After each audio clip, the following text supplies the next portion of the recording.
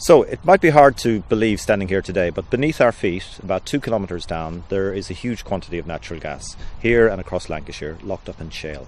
We believe and have made an assessment that there's hundreds of trillions of cubic feet of gas in the shale. Total UK annual demand is about 3, so there's enough gas down there to heat British homes for decades to come. We know that because we've drilled wells and done surveys across the area. What we don't know is how much of that gas locked up in the ground we can get out of the ground. And that's really the point of what we're looking to do here at this site at Rossiter and at another very similar site about 7 kilometres away from here at Preston New Road. At each of those 2 sites, we propose to drill up to 4 exploration wells. We'll then hydraulically fracture the rock and we'll let the gas in the shale flow out of the shale to the surface, and we'll measure the flow rate. If it flows well, and we have every expectation that it will, we'll tie it into the national gas grid system. There's a main pipeline just 25 metres away from this site, and we'll flow it over an extended period, probably 18 months to 2 years.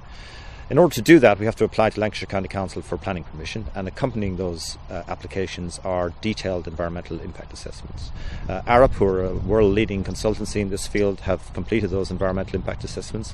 And what you're going to see in the rest of this video are the experts from Arup in each of the subject areas, giving you a brief outline of what they did and how they went about doing that. Arup are involved in some of the most high-profile and complex projects in the world, and our fundamental approach to these projects is all about quality, doing the best job that we can do and doing the best job that needs to be done for the project. So Cuadrilla have appointed us as independent consultants to do environmental impact and risk assessments for their 2 proposed projects, shale gas exploration projects in Lancashire. These are the first 2 multi-well exploration projects in shale gas in the United Kingdom. And so as a consequence, our approach has been one of looking at them in absolute detail and taking a very thorough and detailed approach. We've had over 100 site visits on each of the projects. We've drawn on a complete range of expertise that we have in Arup, over 25 disciplines. We have had extensive community consultation, really good input from communities, from parish councils and other key stakeholders, and that's helped to shape our analysis and the mitigations that we've proposed. We've covered a broad range of issues in the environmental statement. There are 4 particular areas that the communities were particularly concerned about, and those are in the areas of transportation, the impact of noise, induced seismicity, and the potential for the impact on water usage and water contamination.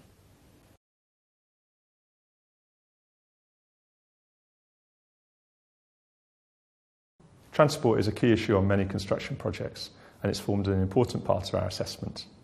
Firstly, we've looked at the existing traffic conditions and undertaken some detailed site surveys. Secondly, we've looked at the proposed traffic flows, and of those, heavy goods vehicles are the most important. On average, 5 vehicles come to site and 5 vehicles leave site per day. Thirdly, we've looked at all the route options available to us, and we've selected routes which have a minimum impact on residential properties, avoid sensitive uses such as schools, and are safe to operate. Finally, we will proactively manage traffic during the course of the works with a traffic management plan agreed with the local highways authority. We believe we have a solution for transport which is safe, is within the capacity of the network, and is acceptable in transport terms.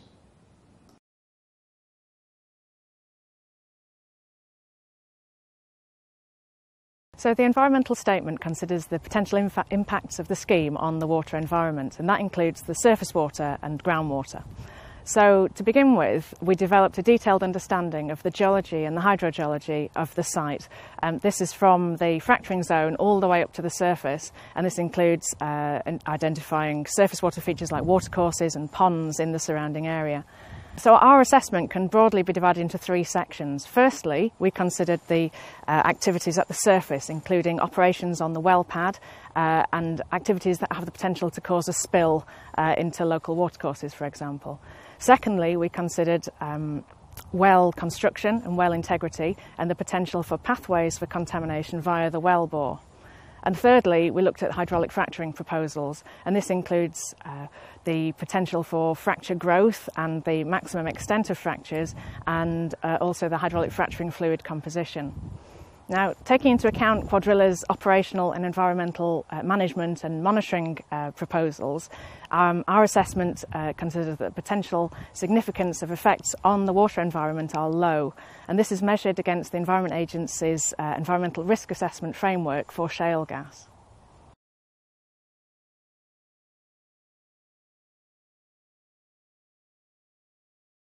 As part of our environmental impact assessment that we're undertaking for Cuadrilla, we're looking at the potential impact from induced seismicity from the hydraulic fracturing process. The first step in this, of course, is to look at the geology of the sites, and in particular to look for geological faults which are to be avoided. Cuadrilla are establishing a state-of-the-art seismic monitoring network. This seismic monitoring forms part of Cuadrilla's rigorous risk management strategy, which is based on the traffic light system required by the Department of Energy and Climate Change in the UK. The green, amber and red system, whereby if a magnitude on the Richter scale of greater than 0.5 occurs, work will be stopped, pressure will be released, and discussions will occur with the Department of Energy and Climate Change on how to proceed.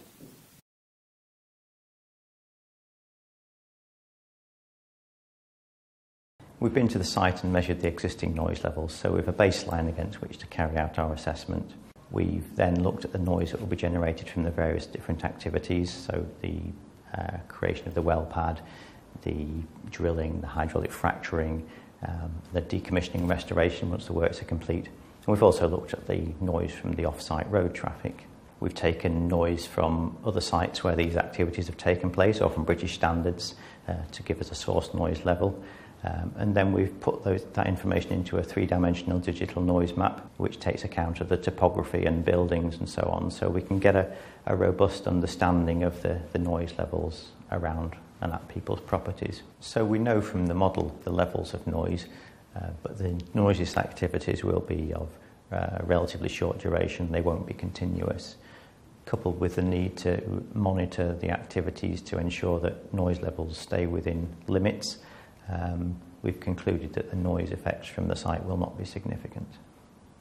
We're potentially at the start of a new industry in the UK, and the legacy of our work will be to help Cuadrilla, the broader industry and other key stakeholders in thinking and shaping the future of the shale gas exploration industry in the United Kingdom. Our work is now available online publicly, and is currently subject to a new consultation process. So what you'll have seen over the course of the last few minutes in this video will give you a flavour of the extraordinarily thorough job that Arup have completed on this environmental impact assessment. We know that this can be done safely and securely and in an environmentally responsible way, and we will do that. And as the planning applications go through the system, we stand today on the threshold of what could be a whole new industry, not just in the UK, but in Western Europe. And working with Arup, we believe that we have set a benchmark for that industry, and we continue to do that as we work through these sites and demonstrate how much of this gas can be recovered.